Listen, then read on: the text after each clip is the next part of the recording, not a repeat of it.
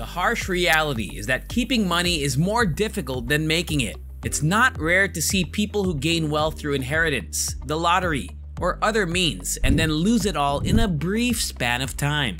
For many people, money is a very sensitive matter. This topic can be so complicated that rather than managing their money, people would avoid it entirely and focus solely on earning and spending it. In simpler terms, there are two kinds of people: those who accumulate wealth and those who end up losing it. Hence, in today's video, we will be talking about the top 10 financial mistakes you must avoid. So if you're new here on Usable Wisdom, then make sure to click the subscribe button for more content that will surely kickstart your pursuit of great riches.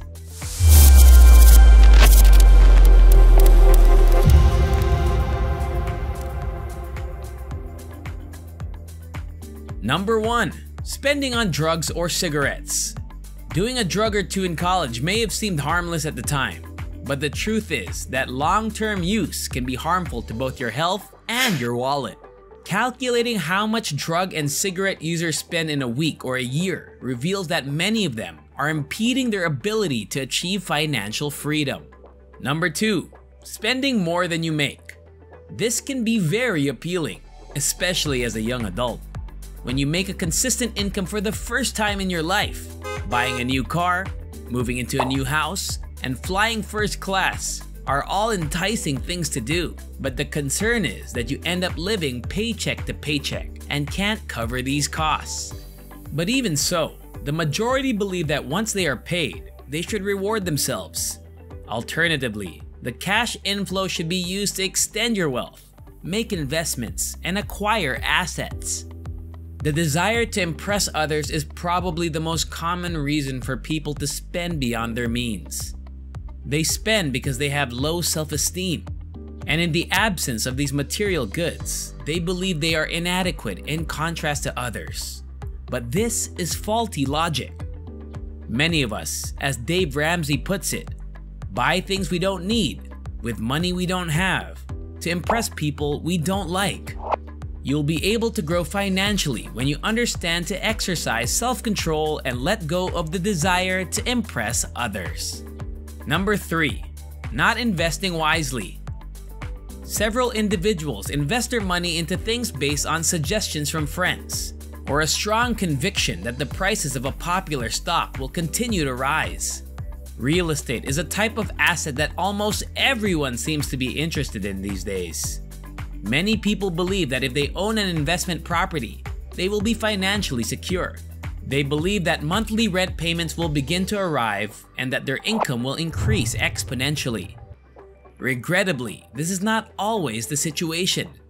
Tenants may fail to make payments, appliances may break, or the value of your property may decrease. There is risk involved in all types of investments. You must ensure that your assets generate a consistent stream of income and learn everything there is to know about a specific market or product before investing your hard-earned money. In short, do proper background research on whatever you want to get into, not just because your friends are making money from it or a sales agent told you about the great benefits it has to offer. Number 4. Following get-rich-quick schemes. One of the most certain ways to lose money is to participate in get-rich-quick schemes. Quick money, as the adage goes, brings quick problems. Ponzi schemes, pyramid schemes, and make money overnight offers are all examples of get-rich-quick schemes, and are all designed to enrich the scheme's creator by stealing your hard-earned money. If you're considering new business ventures and come across opportunities that guarantee high returns with little risk, proceed with caution. Consider this: if it takes 20 years in a career to make $200,000, and a new venture claims that you can generate that sum of money in a year, if it were legal, wouldn't everyone else be doing it? In summary, if you want to make money quickly, always use your sound judgment before signing on the dotted line. Number 5. Not having an emergency fund. Let's confront the truth. Life isn't always fair, and there are times when you need money to get out of a jam. For example, your car could break down unexpectedly, you could lose your job, or your washer could fail. Unfortunately, almost everything alive costs money, which is why failing to save for an emergency fund is a costly financial mistake. Saving these funds for these kinds of situations could be simple. What you must do is set up a 10% auto deduction from your salary, and a portion of your paycheck will be deposited into an emergency savings account. But how do you know when you've saved enough? Most financial experts advise you to save 6 months worth of living expenses. However, if you want to be extra cautious, 1 year's worth is an ideal goal to set. Number 6. Having just one source of income. Having a single source of income is a way of life for the vast majority of people, and most of the time, this income is in the form of a salary.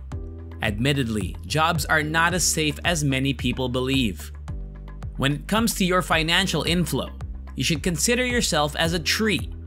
Do trees only produce fruit from one branch? The simple answer is no. They have various branches that produce flowers and fruit, and you should too. You should continue to create and learn new ways to make your money work for you. This is not only prudent, but also a reliable method of aiding you to sleep. Number 7. Relying heavily on credit cards. Credit cards can be a convenient way for many people to make payments, but for many, they can be a one-way ticket to death. Although credit cards are necessary for some business applications, relying on them excessively can lead to financial ruin. Credit card use encourages impulse purchases. It gives you the impression that you can afford just about anything with a simple swipe. So if you find yourself spending too much money on credit, make it a habit to pay in cash instead. When you pay with cash, you are physically handing over money, and seeing the depletion in your wallet makes you feel the financial impact of the purchase much more than when you pay with credit. Number 8. Being scared to take financial risks. The saying goes, no pain, no gain. In order to make money, you must take risks. Meanwhile, the risks you take must be calculated. For example, putting money in an index fund is riskier than putting it in a savings account. And yet, your money will never grow by earning the typical 0.09% interest that a savings account pays. Investing in an index fund, for example, which mirrors the movements of the entire stock market, has historically provided annual returns of 7%, which is a calculated risk that, in my viewpoint, is worth taking. Number 9. Saving rather than investing. Money kept in a bank loses value over time due to inflation. Money, on the other hand, grows when invested wisely. It's as simple as that. I mentioned in mistake number 8 that being afraid to take financial risks is a mistake. People who are afraid to take risks save all of their money and allow it to deteriorate over time. The only money you should save in a savings account is for living expenses and a cash emergency fund. In short, you must save to invest rather than save for the sake of saving. Number 10. Having only one bank account. Holding only one bank account is dangerous for several reasons. For starters, working with a single bank account requires keeping all of your emergency, bill, and college savings in one place. Then, if you splurge and spend this money, you put yourself at great risk. Hence, you must have at least 3 bank accounts. One for emergency funds in case something goes wrong, another for your daily bills, and the final account, which can be referred to as a play account, is where the money for entertainment or vacation goes. If you want to take things a step further, you can create an untouchable account, which can be used as a savings account, wherein paycheck deductions are directed every month, automating your savings procedures and guaranteeing your wealth keeps growing in the long run. Thanks for watching. I hope you learned something useful today, and if you haven't already, make sure to subscribe and hit the notification bell so you'll be updated whenever we upload new videos. Till the next one, goodbye.